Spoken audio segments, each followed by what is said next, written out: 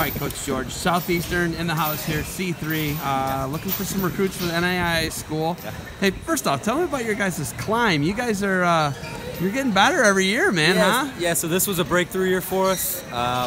We got 12th in the nation, finished the national tournament 12th, had 7 national qualifiers, 4 All-Americans, had a really good, tough freshman class that came in and kind of, pushed everybody, pushed our older guys, so they helped us, get to the next level at that national tournament.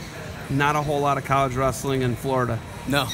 That's an understatement, so, right? Yeah, you guys, and now there's one other adding, right? One other just added, and they'll start competing in 1920, so they got another year. 2020. Yeah. 2020, yeah. though, who is that? Kaiser University. Where are they from, you guys? Where are you guys? We're in Lakeland, Florida, so right in the middle of the state. So you're Lakeland. They're West Palm, so a little bit farther down south towards Miami. Okay. Mm-hmm. So you look at it, you've got Division I experience. Your head coach got Division I experience. You're recruiting NAIA guys. You're probably looking for D1 type guys.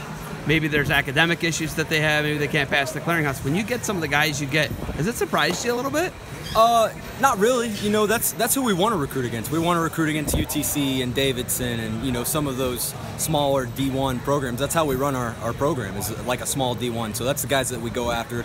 We want to recruit against those guys. We think we got a good chance, competing against those guys to pick up those recruits that they want to. So, and we're starting to get to the next level, and Coach Javi has a lot of great experience. He was under Brands and Bono at UTC, and I was under Papalizio, and Coach Pritz has trained me for a long time. So, between the two of us, we've been around a lot of different coaches, a lot of great coaches, and that's how we run our program. And I think guys see that. It's not so much that they're wrestling at an NAIA program; they're wrestling at a tough program in Florida.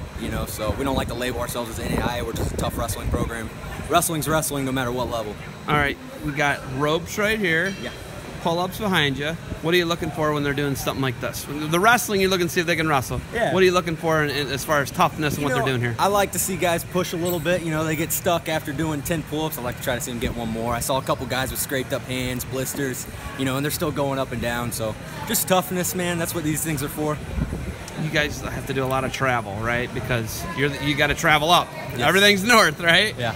So you look at that, what's the travel do for you guys? Does it put you a bit of a disadvantage? Does it make the guy a little tougher?